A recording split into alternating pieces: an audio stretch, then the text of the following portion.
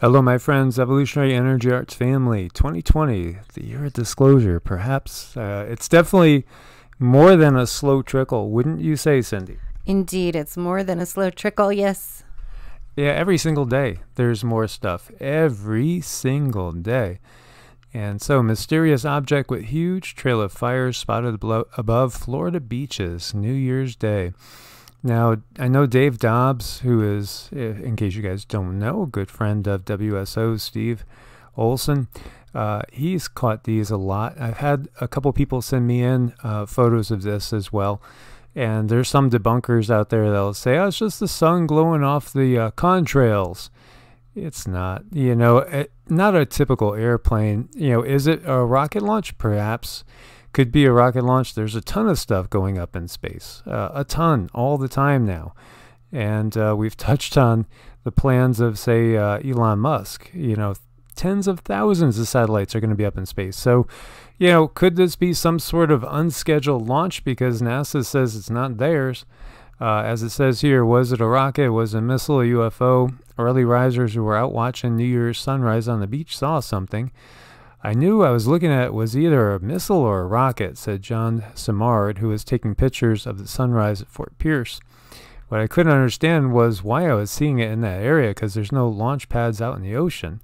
Several reported seeing the object with a fiery trail from Vero Beach to Jensen Beach in the moments before the sunrise. Looks like a rocket, Could be aliens, says Josh Plausch, who looked at the photos from Fort Pierce. It's very easy to speculate. People think they see something, said Sanford Manley, a former historian with Strategic Air Command. Manley says what people saw was actually a contrail of a plane being illuminated by the rising sun. The plane is very high, catching the sunlight before the sun has come up and therefore is glowing red. And he says this phenomenon typically occurs more often with planes during sunsets and sunrises. But I don't know. I mean, I've seen a ton. You guys have seen a ton. And I have seen some things like this. And I have seen some real close-ups. And it doesn't strike me to be just a typical plane. If you want to sell me that it's a rocket, I'd believe it. Some other secret launch perhaps. Another top secret military thing. I wouldn't doubt it at all. But, not a typical plane with a contrail. It just doesn't seem likely. We've had so many things going on. And here we see another cigar-shaped UFO appears over Arizona Airport to end the bizarre 2019 sightings, because there have been a ton in 2019.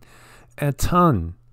And so this is, another one. And this was posted by YouTube conspiracist Disclose screen, the Grimreefar, and over a couple days, over 1,000 views. We'll send more his way, as you could see it here. And if we jump over to his channel, which I did subscribe to, give him support. It's got 27,000 subscribers. Go ahead and take a look. And I did blow this up. This looks like a typical cigar-shaped one, and we've seen these before numerous times lately.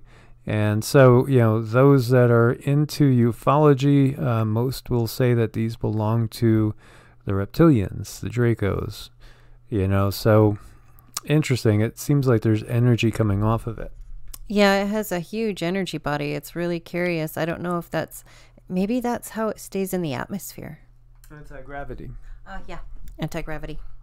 Yeah, and I've noticed that these things, when we blow them up, it seems like they have a lot of energy around them, probably some sort of gravitational field, because it's just hovering there. It's just sitting there, just doing nothing, hanging out, kind of saying, hey, look at me, disclosure underway and in process.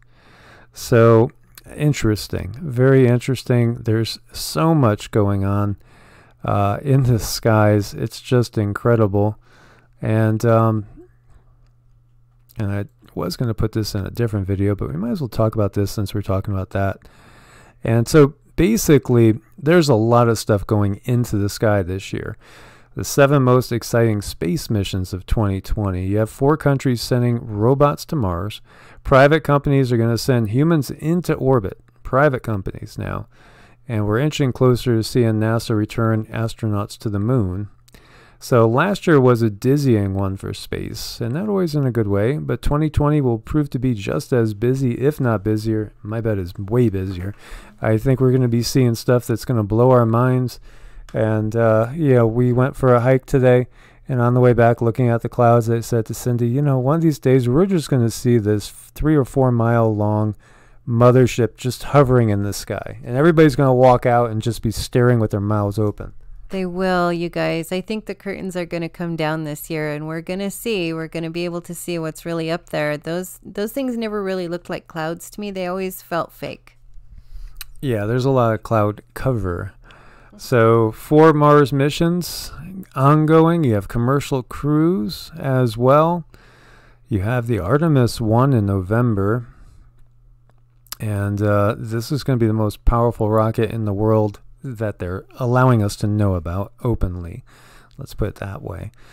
So there's a lot of interesting stuff. There's Chang'e 5. This is China. China has 2 missions going to extraterrestrial worlds in 2020. Exciting stuff here. Mega constellation launches year-round. And we were talking about SpaceX. They're not the only one. You know how so many people have been seeing the Starlink satellites, or at least that's what they're telling us they are. And they're seeing as many as 30, 40, or 50 or more satellites in a straight line, just going nice and smooth and slowly across the sky. Well, they're going to launch 600 more by the end of the year. My God, it's going to be a 720 strong satellite network up in the sky. Hey, the good news is broadband is going to be better. Though, what are we going to be looking at? I don't know. I'm concerned that they're going to use this to say, oh, well, it's going to be a kind of disclosure where the aliens are going to be able to come out and it won't be any big deal because there's already stuff established up there now. Yeah, I mean, it's just mainstream. It's getting to be so mainstream now. And then, of course, there's people that think that there are no aliens, that they're just simply all demons. And, I just think that's just such an ignorant mindset when you look at all the overwhelming evidence. And we did a video on the Nazca lines, and then you got that 2.6 mile long geoglyph down in Australia.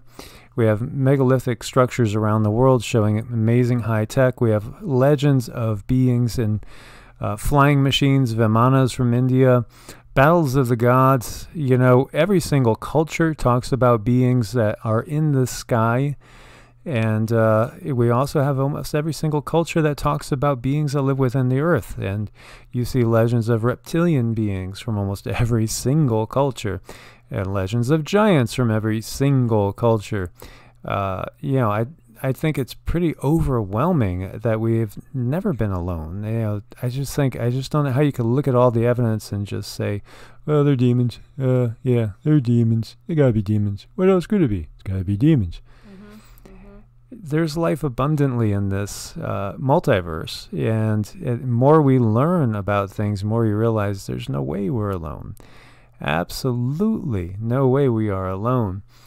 And so it's just a matter of us realizing that, there is a galactic society out there.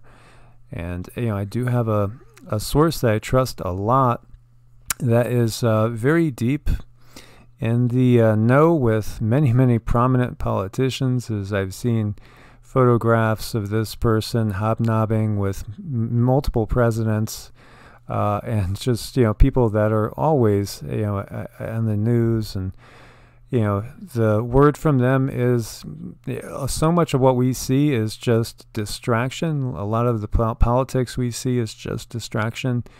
And really, we are in a galactic society right now. We don't even recognize that or realize it, that there are extraterrestrials that are walking amongst us right now, and many of them look very much just like us. And other ones have abilities to kind of camouflage themselves, we should say. So over here we see a starship to be determined still. And this is SpaceX's reusable interplanetary spacecraft that was unveiled to the world back in September. 'Cause someday it might take people to Mars. And then there's those that don't think we could leave the leave the world because of the Van Allen belts as well. And then we have a new Shepard crew launch to be determined as well. So, don't forget Blue Origin, which is owned by Jeff Bezos, another rival to SpaceX, and you got Virgin Galactic. Space is already well colonized, and again, it's a corporate world that we live in, and it's all about money. If beings were here mining gold, I'm sure they've mined the gold in other planets in our solar system, as well as obviously other planets in other solar systems. Yeah, definitely. And we found out that gold does a lot more than just look pretty and everything else. It's like medicinal. Yeah, it could raise your vibrations, most definitely as well. It could definitely help the circuitry of the brain, for one. Yeah, it can help those, what do you call it, synapsing. Yes, yeah. So, my friends, as always, thank you for your support on Ko-Fi and Patreon. Like, share, subscribe. Make sure you're on both channels. It's not backup channel, it's the second channel, EEARTS. And look for the new channel that will be coming. That will be all about our tiny home RV adventures. So as always, my friends, keep your eyes to the skies. God bless and namaste. God bless and namaste.